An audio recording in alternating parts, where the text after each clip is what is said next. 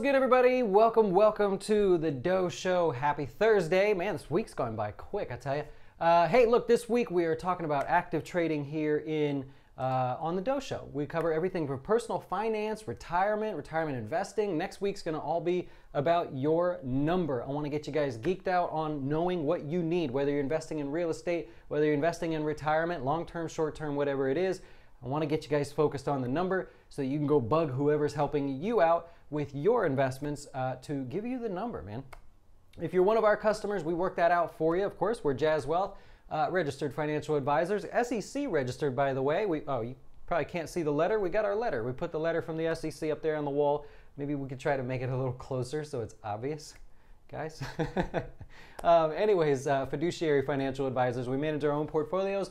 Blah, blah, blah. We do a lot of long-term retirement investing, but we help you with your number. We help you with personal finance. We are not an investing service. We do handle the investments for you, but we are not just a sort of set it and forget it service. We want to help you with your personal finances, anything we can do with your workplace plans, 401ks, 457s, whatever they might be. We'll help you with any financial advice you need along the way. And of course, we'll teach you in our classes that we're having tonight, actually. Wine and Wealth is one of our classes that we're doing tonight on the stock market and why you want it to fall with the geeky numbers and all that good stuff. I hope you'll check us out at Jazz Wealth. Anyways, that's the end of my sales pitch. We're doing active trading this week here on the Dough Show. And so far this week, we started with trading plans, by far the most important thing. I hope those of you that actively trade, whether it's on Robinhood or whether it's just, in a brokerage account and you do your own thing, I certainly hope you have a trading plan, because I can promise you, after I did a research too, I kept every trading plan that anyone ever showed me. I've taught thousands of people all over the world, and I dug around in my Dropbox last night and found that I had 5,800 trading plans, Word documents, images, cell phone pictures. They were crappy because we didn't, cell phones weren't what they were when I did this. But I found 5,800 plus trading plans from people that laid out what it is they want to do with their trading. I'm not talking about investing or long-term stuff. I'm talking about the day traders, the day-to-day traders, and then what they call swing traders or more active traders there. So you got to have a trading plan. We covered that on Monday. Tuesday, we went through the product options from stocks, futures, options, Forex, futures options, things like that. Kind of covered technical and fundamental analysis to kind of get you straight there. Remember, technical analysis or fundamental analysis tells you why you might want to buy or sell something. Technical analysis tells you when you might want to buy or sell something. We'll cover some more of that here today. And then Wednesday, we talked about leverage. We went over margin calls, maintenance margin. So we got you covered there. And today, we're going to talk about tracking your performance. If you have a good plan, you understand the risk that you're putting out there as an active trader, and you get to work, well, the next step is to track your investments. You have to know that if you have strategy 1, 2, and 3, you want to know if they're successful or not. And so today, what we're going to do, I'm going to geek out here. I'm going to bust out an old trading spreadsheet that we used to use. Don't ask me for it. I'm not going to go emailing this to everybody. It's an old school Excel spreadsheet, like had to get it to work in the newest version of Excel all night last night kind of thing. So the point is you want to track every last detail. Now, thankfully, there are lots of offerings out there, from different subscription services to even brokerage firms.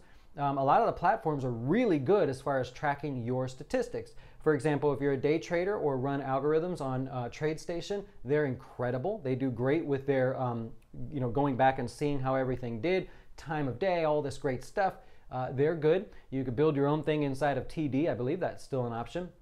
Interactive Brokers is like the fighter pilot of all of them, so also very good there. There's also standalone services where you can link up your accounts and they will track everything for you. You can kind of customize everything, but that's down the road. So if you're just getting started, most of you are saying, hey, I'm an active trader, I buy and sell stuff. Come to find out, I never knew I needed a plan. I never knew I needed anything or to track any of this stuff. So what do I track? Let's go through it. The first thing you want to track is your wins versus your losses, right? That's pretty obvious. That's a given. You're tracking the total number of wins plus the total number of losses divided by the number of wins. So your win-loss ratio How many more times do you win versus losing? Do you lose? You take your wins, you divide them by your wins plus your losses, right? Simple math formula, a spreadsheet, or whether you're building something yourself. That's the first thing you want to know is your win-loss ratio. If you are getting 50% of your trades right, you're actually doing just as well as everybody does, right?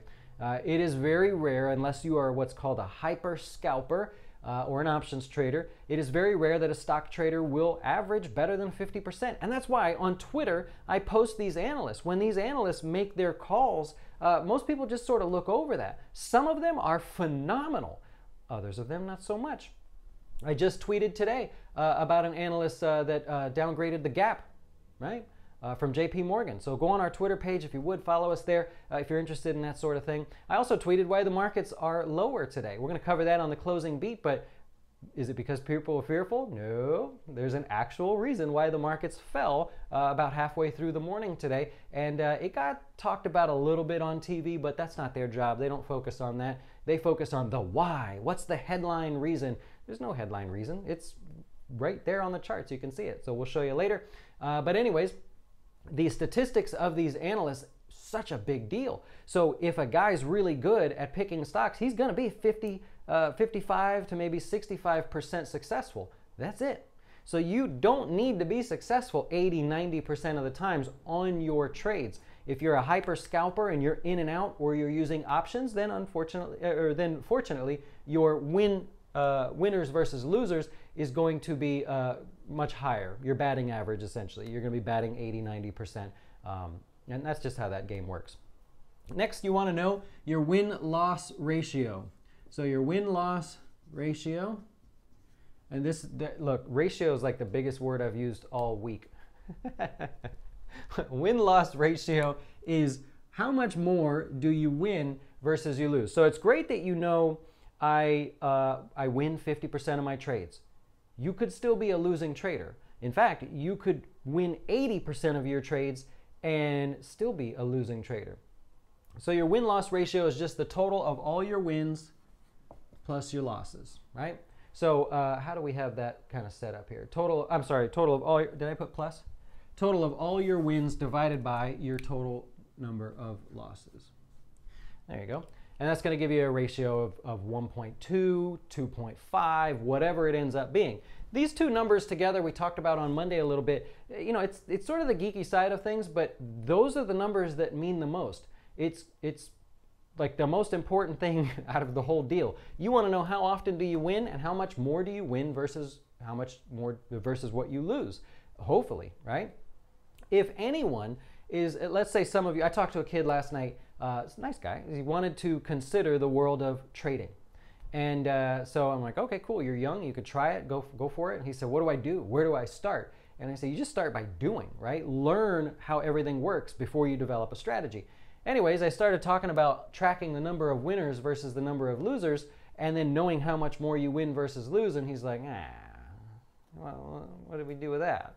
Like, he all of a sudden lost interest. And I'm like, wait, what do you think trading is? Do you think it's like what you see on TV, all that stuff? And he's like, yeah, I just want to like buy cryptocurrencies. I just want to buy stocks and stuff and just kind of, you know, figure out good times to buy them and then sell them. I'm like, okay, that's great. But how are you going to know if you're successful? And he's like, well, because I'll make money. And it was just a real sort of beginner way to look at it. Nothing wrong with that. We all have to start somewhere. I didn't pick on him or anything. But it's like in business, you can't just say, I'm going to go out and sell golf balls. Okay, well, how do you know which one sells better? Well, how do you know how many more you sell in January versus maybe July, right? What's the difference? So you want to know these two numbers. And in my opinion, these two go at the top of anything you are doing. I'll show you the spreadsheet in a moment. I put them right at the top so that, you know, that makes it very obvious, your stats immediately. Okay, number 3, where'd you find the trade? Where'd you find it? Ah, come on, I wish I could. You know, I played drums all my life and I can't like speak and write, it kills me. Where'd you find that trade that you just took? Okay, here's the thing. Finding trades is like finding inventory, right? So if you have a business and your inventory consists of old barn wood tables or pieces of wood that you then make into tables, finding inventory to make those tables is your biggest problem. It's the same in trading. So you may want to trade everything all day, every day, but finding opportunities is really tricky. And so maybe all of those are not yours, meaning maybe you found a trade on your own. Maybe a friend called you and said, hey, I'm going to trade this in a little bit. I think it looks good. Maybe you develop a network of traders. You do meetups and things like that. Maybe you watch TV. You could use social sentiment. That's very popular. I mentioned that a couple times this week. And so maybe those trades come from different directions. You want to track that. Was it your trade, someone else's, social media? Did you see it on TV? You know what I'm saying. So that's one that you want to check there as well. From there, you want to know the entry of the trade. I want to know the time. I want to know the day. I want to know the reason that you entered right there. So it could be that you entered the trade as soon as the markets open that day because it did something special. The price was lower, the price was higher, whatever. You want to be able to track that. I'll show you about that in a little bit. Number 5, I want to know the strategy. What's the strategy? So you bought it because it triggered some strategy you'd pre-developed. Maybe your strategy was, I buy stocks that are down more than 3% relative to yesterday's close, but on the open. So when the stock opens, if it's 3% lower, I take a shot and I buy it. That's okay, right? So you have the time because you buy it at 9:30 Eastern, right when the market's open. You have a strategy. You buy stocks that fall by 3% on the open. That makes sense. And so that's part of it, right? So you know that strategy there, okay? And then the other thing, just as a basic kind of a starting point, I want to know the exit. When you got out of the trade, did you get out because it hit a stop loss? Did you get out early? Did you get out because it was a profit target number 1, number 2? Did you get out because it went way past your profit target? I want to know the exit because that's where you're going to start to fine tune in the future, okay? So that's just a few things that I want you to track. And if you want, I like this one here, number 7, errors. Human error. It is going to be very common that you develop a strategy to buy when certain things happen at certain times of day with so many shares and all this stuff, and then emotion's going to kick in. Your internet's going to go down. Someone's going to call you and you're going to get distracted. You're going to hit the wrong button and buy too many shares. Things are going to happen. When the internet goes out here, I panic. I mean, you want to see somebody jump up and make stuff happen.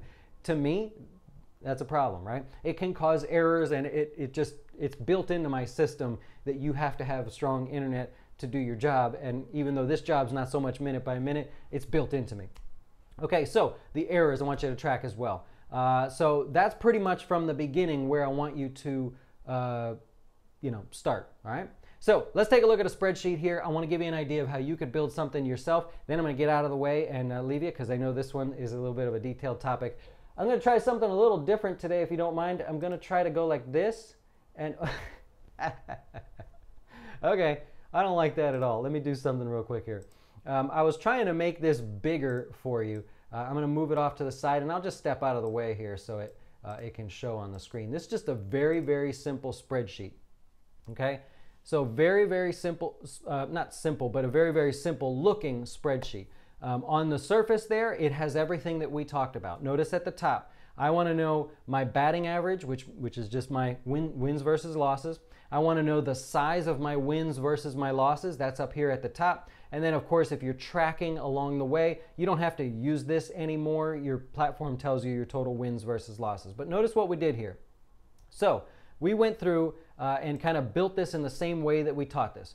Where did you find the trade? It was my own trade. I'm over here on the left-hand side. It was a trade that I found. It was a trade that I found from a group of friends, right? A trading group maybe I put together. It was a computer system that we had predetermined, maybe because some people like to pre-build their strategies. It was a scanner. We ran some sort of scan either in the platform or we had a system set up where we set up to tell us when certain strategies happen, okay? So now we have a couple different things there that we can track. I can say, that was my trade. I could take responsibility for that. You could change it and put up, like I said, TV, social sentiment, things like that. That's that. Okay, entry time. Now this one is current. This actual sheet's set up for day traders, but you would put your date. somewhere in there if you were building a spreadsheet. I bought it at 9:30 on a certain day, on Monday, Tuesday, Wednesday, Thursday. We used to actually have the days over here. We don't do that anymore. Or they didn't do that after a while. So the time that you took the trade, right, could be the day that you took the trade. Believe it or not, the market is much different at 10 o'clock in the morning than it is at 12 o'clock in the afternoon. Night and day different, to be exact.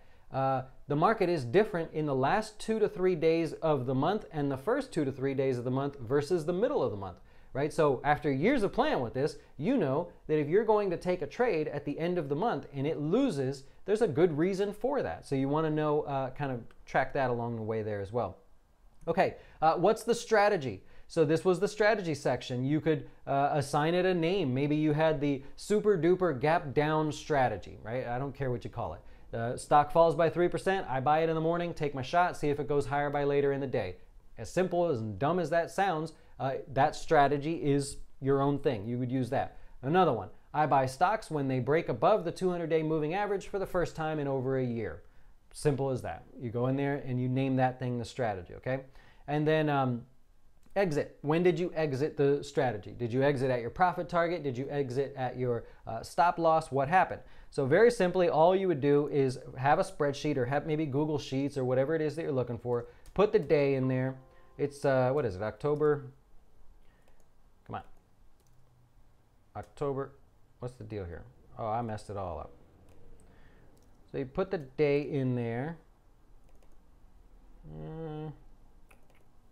My little number pad thing broke.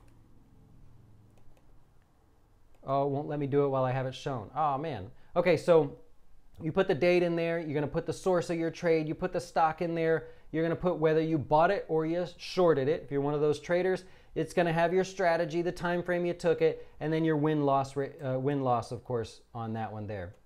Why won't this work, man? Give me a second here.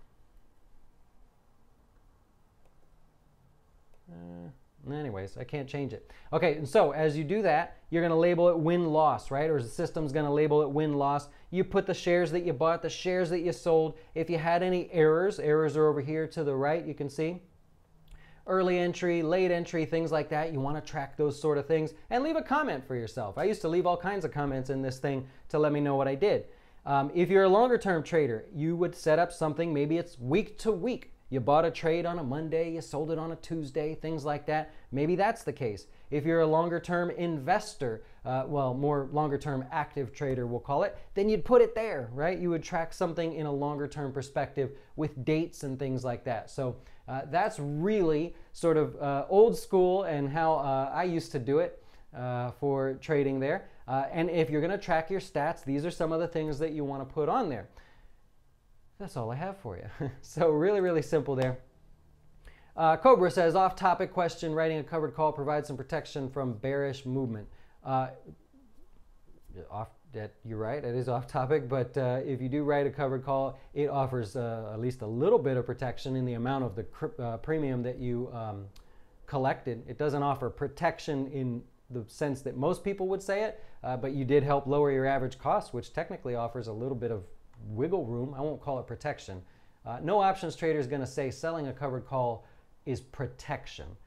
It's cost basis reduction. It's giving you a little breathing room, but it's not technically protection. You understand the need for a trading plan, but do you need an investing plan if you're a long-term investor? Yes, absolutely, Larry. That's what we do. That we put that stuff together for people for their long-term investments or their retirement investments and things like that. You absolutely need a plan. I've done so many videos on creating plans for the longer term investor. This week is sort of an odd thing for our class here, just having some fun with some short term trading. You think the plan goal is always good to have written down for any investor. Why are you investing? What are you aiming for to invest? What's your criteria? Amen, financial investor. The office that we used to trade in, we would, it was kind of silly, but the printer had this, it could print out square images. And what we would do, we had these little boxes, and so we would print out square images of goals, things that we had. Not like physical goals, but sometimes it was numerical goals, sometimes it was just to go home, spend more time with the family, and we would print these things, and the whole wall ended up being this collage of goals. And it sounds weird, but you'd go in there every day and be like, all right, we're going to get some stuff done today. It really made you feel good. So that was just a silly example, but of course every one of us had a plan. Actually, used to work for a fund where they told us what the strategy was. We were the minions to execute on the strategy. So it was awesome because part of one side of us would put on the trades, the other side would take off the trades, and we took the human emotion out of it. And so I've done that with friends, even long distance, where we've both logged in to the same account, and I did the same thing. I will put on the trades, you take them off. Here's the reasons why I'm going to put them on. Here's the reasons why you're going to take them off. And so my focus was only on finding the best possible entry. This person's focus was only on getting out at the exact time he was supposed to get out. It took a lot of the stress off. Now there's computer systems for that and everything. You don't have to do that. But it's sort of like the accountability system with maybe a workout friend or something like that. It keeps you guys honest together. You guys, pull your money together, and if you want to, and work together on it. So I thought it was a lot of fun. I loved it. I hope to include that some point in the future, but not at the moment. Can't do it. Anyways, hey, closing beat coming up later today. Do me a favor, check us out on Twitter, tweeting stuff out, just interesting things about the stock market on a daily basis. The closing beat will come up at 5 o'clock today, and so we've got a lot to cover on the closing beat, and a lot of earnings coming out after the close. So we'll be on it. Thank you for watching.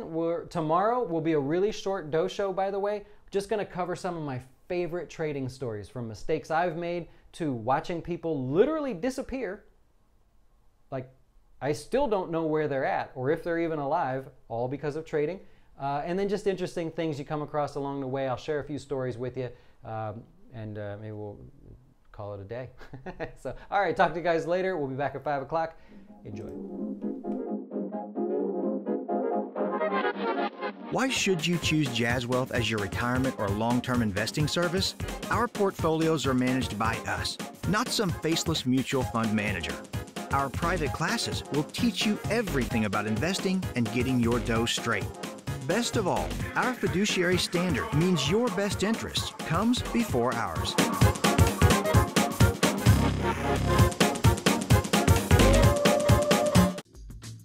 Hey, wait! Before you go watch one of our other great videos, have you had a chance to see our new Fin Tips videos? They focus on one topic at a time, covering investing, personal finance, and anything that can quickly help you with your dough. Best of all, we'll keep it real short, because we know time is money.